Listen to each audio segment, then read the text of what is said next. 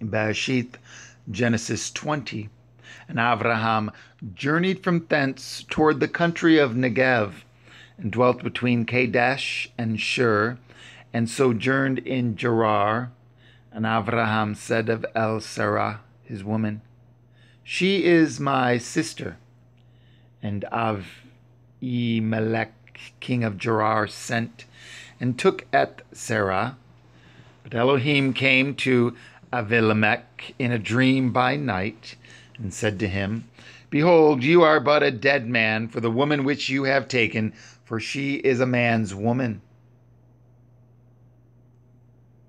But Avimelech had not come near her, and he said, Adonai, will you slay also a righteous nation?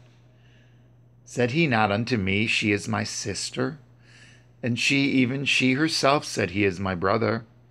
In the integrity of my heart and innocence of my hands have I done this. And Elohim said unto him in a dream, Yea, I know that you did this in the integrity of your heart, for I also withheld you from sinning against me. Therefore suffered I you not to touch her. Now therefore restore the man his woman, for he is a prophet, and he shall pray for you, and you shall live.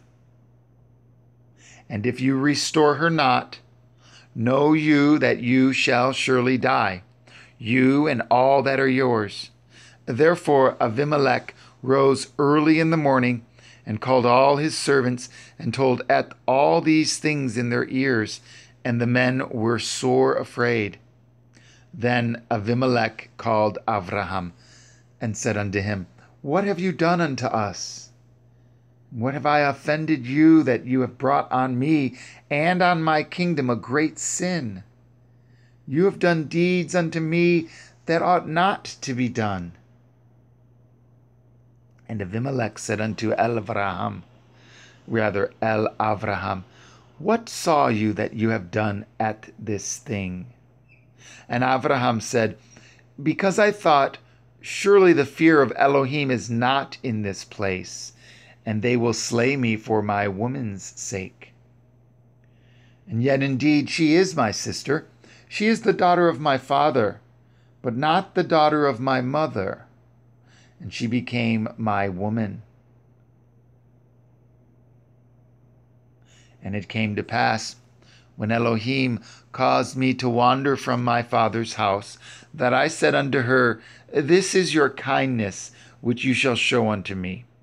At every place whither we shall come, say of me, He is my brother. And Avimelech took sheep and oxen and men servants and women servants, and gave them unto Avraham, and restored him Sarah his woman. And Avimelech said, Behold, my land is before you, dwell where it pleases you. And unto Sarah he said, Behold, I have given your brother 1,000 pieces of silver. Behold, he is to you a covering of the eyes, unto all that are with you, and with all other. Thus she was reproved.